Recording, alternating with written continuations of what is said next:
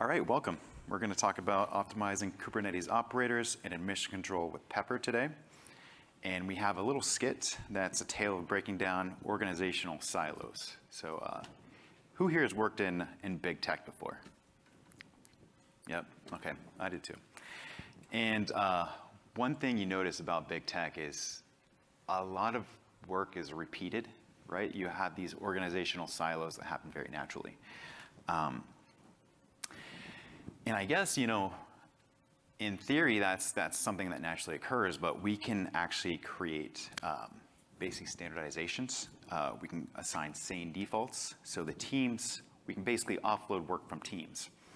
And that's essentially what Pepr is. From a high level, it's a mix between like an Operator-SDK or a kube builder and an Operator gatekeeper or a Kyverno. Has validating and mutating webhooks in it. It speaks natively to the kube API server via the watch mechanism. It comes natively with a store that's backed by etcd, allowing you to essentially program in operational knowledge. Like, hey, every 2 weeks, I need to restart this cluster, restart this database. On every 30 minutes, I want to run this like kind of cron job, right? It's got a schedule built in, it's got a store built in. And this API is very, very different. Very different from Kyverno and very different from OPA, which are great. We actually use a lot of those tools internally as well. But the difference is Pepr is programmed, is configured through TypeScript, through a very simple, very fluent, if you will, API. So you don't necessarily have to be a Kubernetes expert to program your admission controllers and your Kubernetes operators. The API does a lot of the heavy lifting. Outside of that, it comes with a Kubernetes client that speaks Server Side Apply, which is a very efficient way to speak to the Kubernetes API server. And it was built by Jeff McCoy. And we are from Defense Unicorns, and we solve problems of software delivery, actually very hard problems of software delivery. And what Pepr is used for internally at Defense Unicorns is for deploying infrastructure and applications together. So effectively, think about assigning sane defaults throughout the cluster.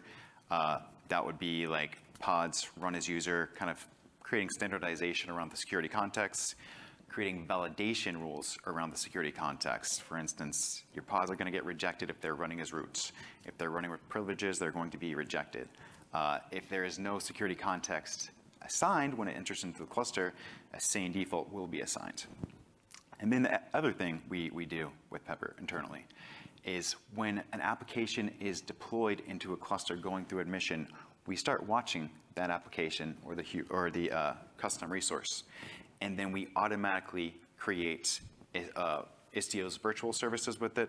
We create network policy, and then we actually watch the Kubernetes API server and the services. And if anything changes, we make the changes in the network policies. So in the end of the day, what's happening is our clients are simply deploying applications, and those applications are being automatically configured. There's automatically service monitors for Prometheus. You can create mutual TLS, and that port will change automatically. So Pepr is effectively, as an admission controller and as a participator to the Kubernetes Watch API, is watching everything and making very complex configurations very simple. Hey, good morning, everyone. I'm Peggy. I am the chief architect here at Big Enterprise Company. And we have some really exciting news. We bought out a small company, and we're merging all of their developers in because they have some really great products, and they've got one app that we really, really want to integrate with ours, which kind of leads me to Sparky. Sparky, we were told, was this great, amazing developer. But you see, there's been a few difficulties with integrating him into our company. So basically, I was told by my boss that I had to sit next to him this week to kind of help him adapt to our company. To kind of give you an idea of what I'm talking about, let me show you how last week, his first week went.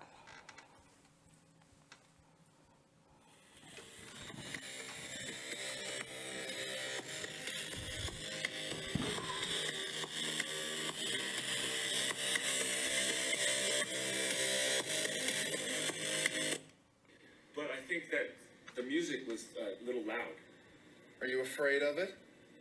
No, I just don't like techno. You would if you had robot ears. So that's what I'm dealing with. Definitely not the standard approach we take here at big enterprise company.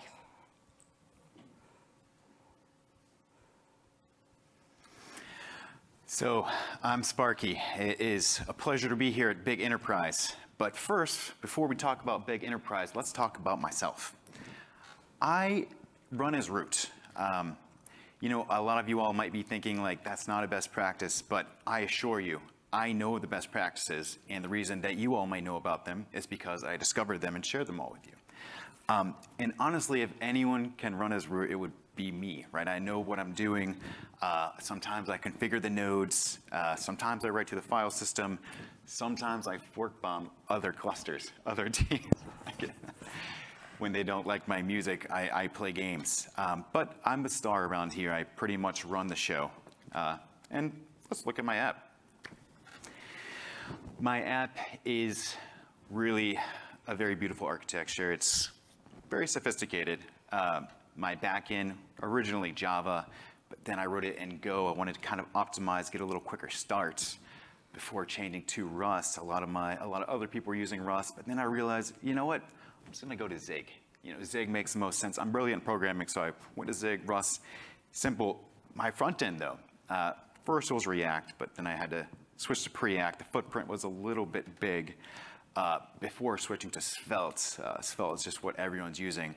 But then I thought, why use a framework? Why don't I just write in vanilla.js? And you know, it's working for me.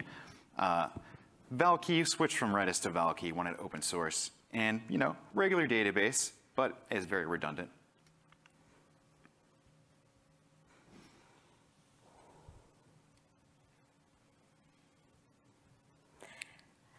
So have you deployed it yet to our cluster?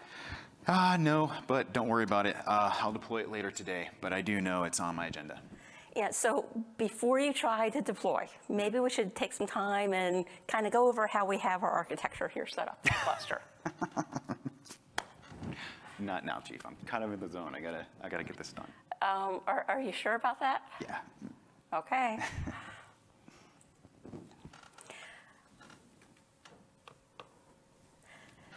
So, Sparky. As you can see, I have my challenges laid out in front of me.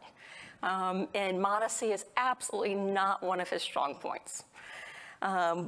He may not care too much about the architecture we've got here, but I'm the chief architect. I actually do care. I've got over 200 apps that I'm running through multiple different zones, and I need to make sure that they're all secure and that they are sharing resources appropriately.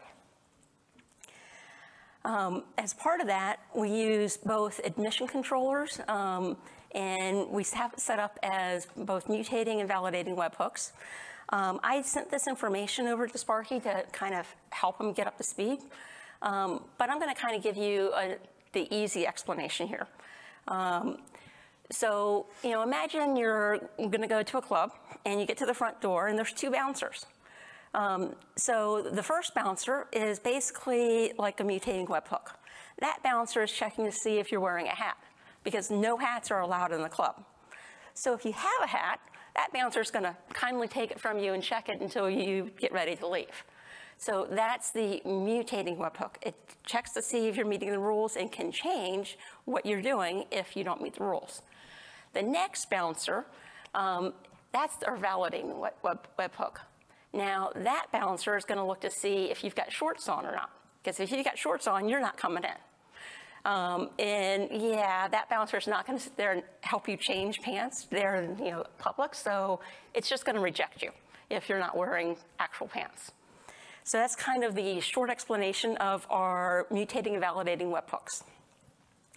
Now, to make it easier for me to get all this stuff set up in our cluster, we use what's called Pepr.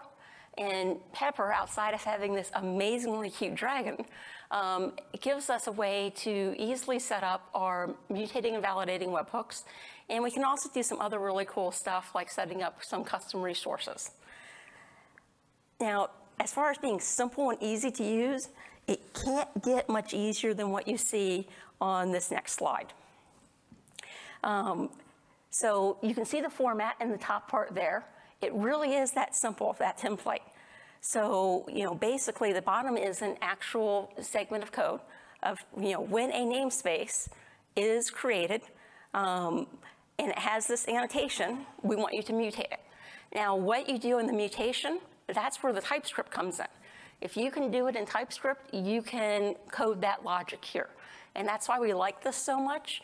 For what we were doing, just having YAML just didn't give us that capability that we needed. Now, to make it even easier, we have IntelliSense. So we didn't want to have to memorize all the options, because again, we want it to be simple and easy. So with IntelliSense, when you type that A period, it's going to show you all the resources that you can work with. After you get that resource in there, it's going to tell you the different events. Is created or updated. And then after that, it's going to tell you what you can do with that Kubernetes object. So again, we figured it was so easy to use that even our developers could do it. We aren't quite sure about Sparky yet because, as you saw, he does have an attitude. I'm not able to deploy my app. What Really? in the world's going on? Yes, yes. I'm surprised. I'm truly shocked. I am shocked too. That Pepr thing, did I also hear it's going to get donated to the CNCF? Is that the goal of it? Yes. Oh, wow. Okay, well, first of all, first problem, and this is a major problem, Peg. I requested 100 cores of CPU to run my web app, right? I don't know the churn I'm going to face. I don't know if I'm going to crawl. I need a lot of resources. And as we can see, and I also was like running as root, right? And this is mutating my pods. My pods are being mutated here. I don't want them mutated. Yeah, so remember that talk I wanted to have about the cluster? Yes, yes. Yeah, this was part of what we wanted to talk about. Okay. So in our cluster, you can't run as root. It's not going to happen. And I know you're used to it. Yes. I know that's the way you view the world, that you're special and deserve root. Yes. But it's just not going to happen here. Yes, right. I came from VMs, so I used to control my whole VM. The whole VM was my application. As you can see in this code here, we got it set up so that if you try to run as root, it's going to mutate it and keep you from doing that. Yes. And it does it consistently, so it's not just you. We aren't signaling you out. It's every team has the same thing. I see that. So you can effectively write code that checks if your security context is running as root, is running as 0. If it is, it will reassign that 0 to a sane default. Exactly. Therefore, applying a standard for security context across the whole cluster? Yep. Oh, wow. Okay, that does seem secure. So next problem, I'm a gamer. Right, I think I told you that. Yes, many times. I have robot ears, which lets me hear the game, hear the internal voice of the game. I'm great at it. And I like to actually install games on these nice EC2 clusters and instances, right? Because there's so much compute, there's so much power here. But I don't have the right volume type. And in fact, I'm getting rejected. It's not even mutating. It's straight up rejecting my pods. Yeah, well, I know that gaming really gets you in the zone. It does, yeah. But we just aren't going to let you do it on our system. Okay. So another thing that we have Pepr doing for us is it's taking a look at where you're trying to write your files and what permissions you've got. And once again, if you aren't following the rules, this is going to fix it so that I, as the administrator, don't need to worry about all these details with every single application. Yeah, 200 applications is a lot to keep track of. And that's kind of shifting a lot of these security responsibilities away from the developers so they can practice more on their code. But it's so simple, Peggy, right? When a pod is created or updated, then you mutate it, then you validate it. That's the admission control sequence. Wow. Yep. Okay, I still have another problem, Peg. Look, now I'm trying to write through the file system, right? I'm basically binding to a host path on the node. Again, I want to install cool binary. I'm working on it on Zig. It's going to be revolutionary, but I'm going to need the cluster. I'm going to need to write to the node. Yeah, so that's not secure. So Okay. that's another thing we have Pepr taking a look at for us. If you're going to try to write to the host file system, it's not going to let you. And I know that interferes with your gaming, but yeah. it's just the way we have to do things here. Okay, okay. And then this is what I was noticing earlier too, right? Like, you know, sometimes my app will like crawl the web, crawl other websites, crawl other internal applications. It's hilarious, and I click buttons and just, I cause chaos. But you know, the limits that I request for that is literally like 20 cores of CPU, maybe about 50 gigs of memory. I don't know what I'm gonna encounter, you know, but it's getting changed, it's mutating. Yeah, well, remember those 200 other apps out there? Yeah, yeah. Yeah, they need resources also. Really, even though they're not that special? I know nothing's nearly as special as your app, Okay. but yes, Okay.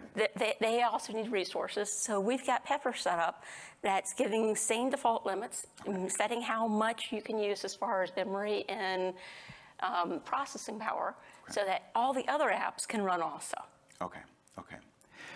So I finally got it deployed, but that was a lot to chew. Let me kind of like regurgitate what I believe you just said. So Pepr has a mutating and a validating webhook, right? Mm-hmm. So the mutating webhook can literally change resources that come into the admission control. Correct. And after all of those changes, and there can be many mutating webhooks, is that correct? That's correct, as many as we need to keep developers like you in check. Okay, and then after all the mutations are complete, there are these validating webhooks that check the final state and decide whether to accept or reject the request. Correct. And how many validating webhooks are there? As many as we need. Okay, I get it. Well, I'm finally deployed. It looks like I can kick back and let this company, big enterprises, know what a genius I am. Oh my gosh, it's Friday afternoon and I have an email. Let's see what this is. Uh-oh. Okay, yeah, I'm reading this email right now. So there's apparently a security concern. It's actually from a very downstream product, but I'm gonna need to patch my product. The strange thing is I'm gonna have to redeploy everything. All those deployments, the services, the config maps, the service account, the secrets, the roles, the role bindings, all of that, that was hard. I come from the VM world. That's difficult. Yeah, well, remember those emails I sent you with all that information about custom resource definitions and controllers? Did you take a look at that? Yeah, actually I did, yeah. Okay, and what did you learn? I learned that a custom resource is a new resource or a custom resource that you make in Kubernetes. A custom resource will have a spec. A spec can have fields like replicas, I don't know, theme, language, and what this spec represents is an actual application. And then, if I'm not mistaken, I'm new to this, behind that custom resource there will be a controller. The controller will frequently watch admission for instances of that custom resource, or maybe it's connected through the Kubernetes Watch API, but nonetheless watching for changes of this instance of this custom resource definition. Say, in my case, something like a web app. My web app, Sparky's web app, has multiple languages. It has English and it has Spanish. It has a light theme and a dark theme, and it has a number of replicas. So from what I understand is this can actually represent the Kubernetes manifests that are required to deploy my application. So when I deploy a web app instance, it will deploy in turn the deployment, the service, the config maps, the roles, the role bindings, and watch the state of the cluster so that the desired state is equal to the actual state. Yeah, and if you take a look at this code here, you can see just how easy it is to set that up. Wow. So I know that they're putting a lot of pressure on you to get it done right now, but take a look at the example, and I bet you can probably get something put together and get that fixed out today. Wow. So let me ask you something. I see validate, right? And then I see reconcile. So let me make sure I'm understanding what's happening. When I am deploying an instance of the web app, the validating webhook is going to actually validate that that instance is acceptable to go into the cluster, correct? Okay, and then after this reconcile loop, I think I read in the materials that you told me that Pepr speaks natively to the Kubernetes API, the Kube API server. It does. Old 6443. Yes. Okay, well, question. The reconcile is different than the watch because the reconcile will take the work and take the events coming back from the Kube API server and stick them into a queue for ordered processing. Yes, it will. So if I'm not mistaken, if there is one instance of my web app that resolves, that's completely deployed in, I don't know, 5 seconds, and another one that has heavier processing, and it takes maybe 3 minutes to complete, they're still going to resolve in order. Yes, they are. That makes it perfect for an operator builder. Yes. Wow. Okay, now I also noticed there's a store here, right? The set item. So if I'm not mistaken, every time we see an instance of a web app, we store it in the store with its name. And then, likewise, the web app, the operator will deploy the deployment, the custom resource definition, all of the above. But if someone was to come behind, some bad actor, and try to delete the deployment that belongs to this specific resource, it's just going to look into the store and see that item is still in the store and simply redeploy it. That's right. So there's no way to destroy my application by deleting the actual resources. Correct, and unless you go in and do something yourself, which hopefully you won't do. Yes. Yes. Interesting. Okay.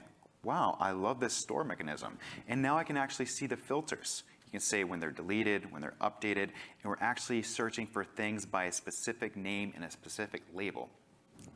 The other thing I wanted to understand is, how does the web app own the deployment, the service account? So what if you take a look at the next slide here? Okay. Ah, I see. Okay, so there's an owner reference. So the owner reference, so basically in the deploy function, if I'm not mistaken, the reconciler will actually read the instance of the custom resource definition. As soon as it's being read, it updates the status. It will slap an event on that object based on the UUID, and then it will update the status field that says currently processing. After that, it's going to deploy the necessary resources for the web app behind the scenes, the deployment, the service, and that's based on the spec. And then after it's all done, it'll update the status again and say, you're done. And when it deploys the deployment, the service, etc., they're going to have the owner reference of the web app instance. So if I delete the web app, everything is going to have a cascading delete? Correct. Interesting. Okay, wow. Now I can really see the power of Pepr. So before we go on, though, I wanted to ask something about the Kubernetes Fluent API. Okay. So when something comes through admission, I could theoretically do something like multi-cluster. I could actually call out to another cluster and replicate it for redundancy. Yes, you could. Interesting. And the KFC, it's a client, right? And I can automatically, on the fly, create resources in my other cluster? Yes, you can. Okay. Wow. Okay, folks. That's it for the slides. And now we have a very little spiel about Pepr. We want to be donated to the CNCF. That's our aspirations one day. And we love, like I said, we love the other admission controllers. And I came from Red Hat before I was here. And I was super into Operator-SDK. But we think this is a much faster way to take you to a POC, to validate an assumption. And then a lot of teams will build operators and they'll hand them off to a new team or hand them off to an SRE team or something like that, right? It's a way easier, it's a different way, it's a flexible way, right? But you have all the power of TypeScript, right? TypeScript is type safe, very, very flexible, even more flexible than Go, although I love Go. But you can do a lot of things. So we would love for you all to give it a try. And we also want you all to consider donating or contributing to Pepr. And you can contribute by opening up issues, feature requests on our GitHub, submitting PRs, and writing documentation. We also have a Kubernetes Slack channel, so if you want to contribute but you don't know what to do, or you just have questions about Pepr, like, hey, I have this crazy use case. I want to audit every single thing that comes in my cluster. How would I do that? Or, I want to go multi-cluster, or I want to build an operator. We have a whole repository of excellent examples, and we use it internally like crazy. So I'm Case. I'm the lead software engineer on Pepr. You can hit me up on LinkedIn or GitHub, and Defense Unicorns /Pepr. GitHub, of course, is where we're hosted. Kim? Yep, and I am Kim Schaefer. I am a software engineer at Defense Unicorns. You can see my contact information here, and we'd really love to see what you build with Pepr and welcome you to contribute. Yeah, and so now I wanted to ask, you all one question first, and then I'll let you all ask me questions. You guys can't answer. So in admission control, there's two phases, right? There's a validating and a mutating phase, correct? Which phase comes first, or does it matter which one comes first? Are they interchangeable? Correct. Yes, yes. You can get a sticker. After, okay. All right. Another one. Pepr comes with a Kubernetes client, right? And it has server-side apply built in. Who knows what server-side apply is and how it's different than regular kubectl apply?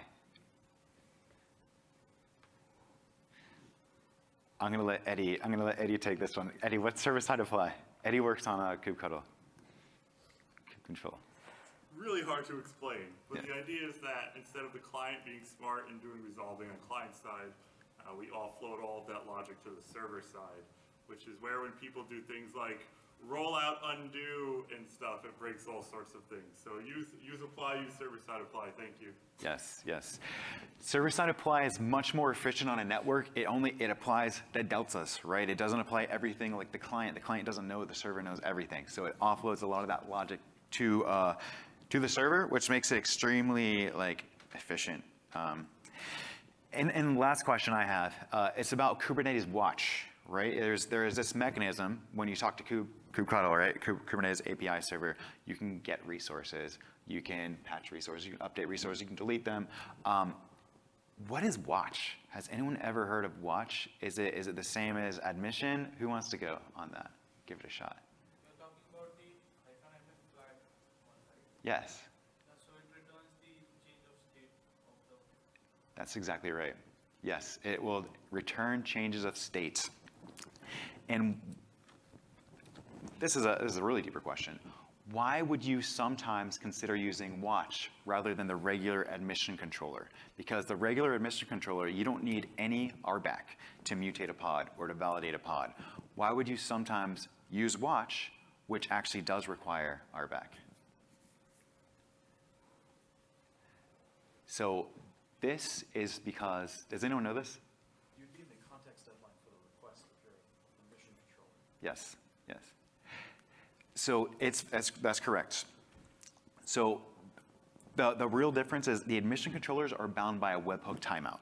Now that timeout is configurable, but is set by default to 10 seconds across all clusters. You shouldn't technically extend that timeout, right? Because there's the timeout, the webhook timeout, and this is on the mutating webhook configuration, validating webhook configuration. There's the timeout, and there's also a failure policy. What the failure policy will do is, if this request times out, do I reject this resource from going to my cluster, or do I admit it? Now, if you're a validating webhook, for security purposes, you should reject it. But the more processing you're doing when you see a thing come in, whatever this Kubernetes object is, you're calling out, you're doing 50 things, doing 5 API calls or 10 or something, you should probably use watch, which is not bound by any type of timeout. And so that would be one reason potentially to use watch. And then in Pepr, right, so these events are coming back, right? But let's say it's more like a custom resource definition that's cranking out a bunch of compute. Every single time it sees it, it's got to update the state of 5 clusters. Well, in that case, we actually prefer to use reconcile in Pepr because that's going to put the work in the queue. So then everything goes into the queue and it's processed in the order in which it goes in, and then it's taken out of the queue. So that's enough for me. What questions do you all have? Yeah, go ahead. You play with duck typing yet? No. What is that? We'll talk later. Okay, cool. Nice. Is this something that anyone can see, like your organization or your own home lab setup using? Do you all see any kind of use cases for this?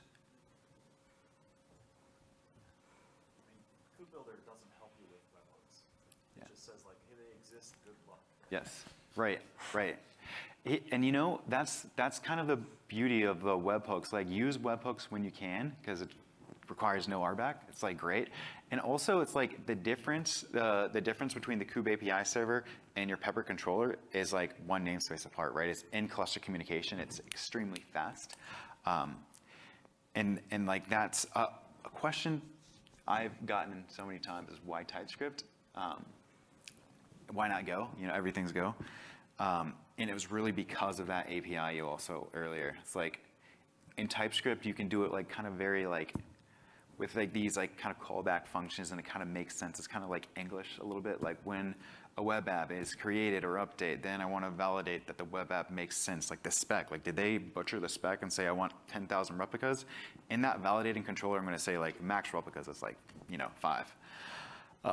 Then you're going to like do that watch, right? You're going to send all these events like, hey, I'm watching this web app to the Kube API server. And every time API server comes back with something, stuff it in the queue, and then go ahead and reconcile it. Yep. So to do webhooks, you need to do MTLS. So you have to generate a cert somewhere. Yes. Are you doing that yourself, or are you Yes. doing it to the common cert manager or something? Yeah. Oh my gosh, I can't believe I forgot to address that. So the beauty of Pepr, the thing that makes all this is, so you write this, right? Let's say you write like this definition here or whatever. All you do is you say npx Pepr build, right? We will get the kubectl and we'll create the certs. We'll do everything for you. We'll stuff them in a secret, mount it to the pod, make the communication between Kube API server and the webhook work flawlessly. We handle all of the configuration for you. So every time you create, you know, we're watching web apps here, but let's say you say when a pod, or you say, you know, when something else is created or deleted or something, that, and you build again, that is going to update your mutating or validating webhook configuration, depending on whether it's mutating or validating. So you don't have to worry about those intense configurations, making the webhooks. All that stuff is, all the configuration part is one of the most annoying things, especially when you just want to validate an idea. Like, can I theoretically do this? And after I do, I'm passing off my SREs because they're responsible to the cluster or my platform people. Yeah, so basically, yes, we actually made it easy enough that Sparky can do it. Yes.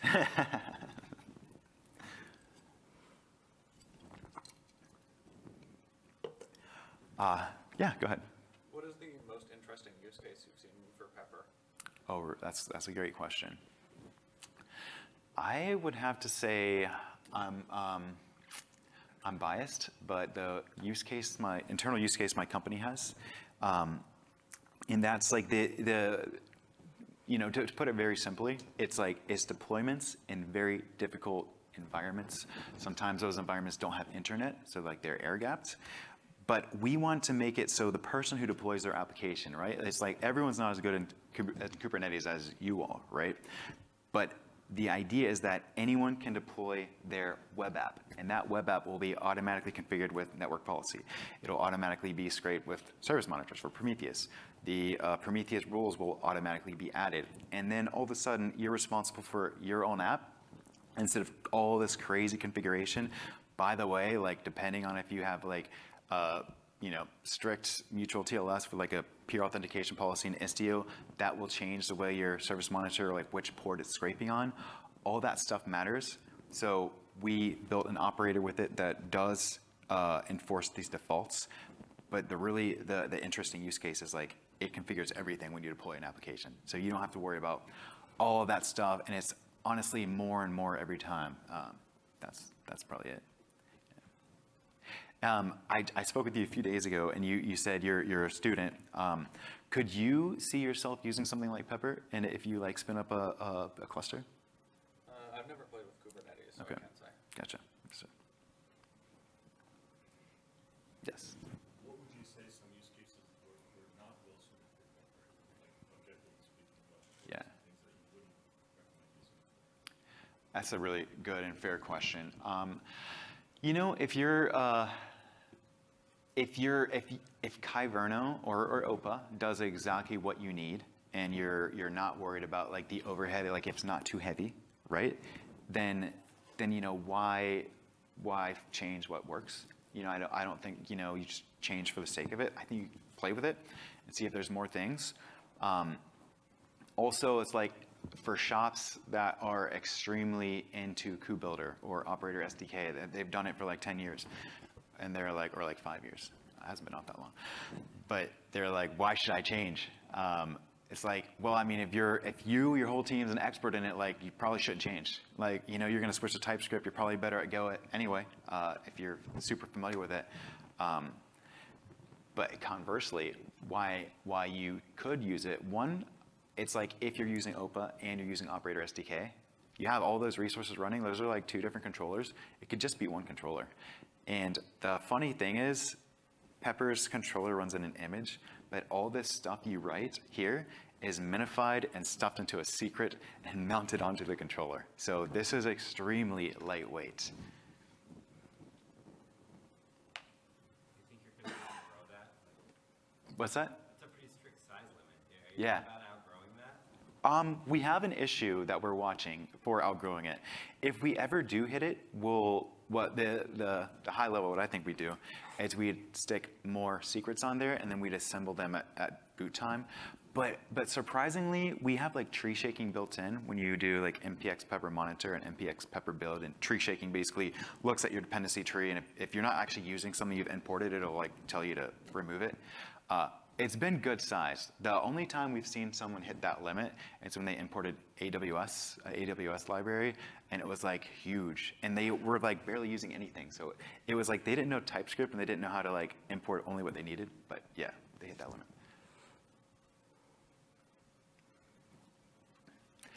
Kubernetes Slack, like, let's chat, let's talk, let's be friends, let's contribute. We're also really nice. We also we accept pull requests. We work with you. We'll make sure you understand it and how to do it. And we like coach you if you all want to contribute to Pepr. And we'd love to hear how it works for you all.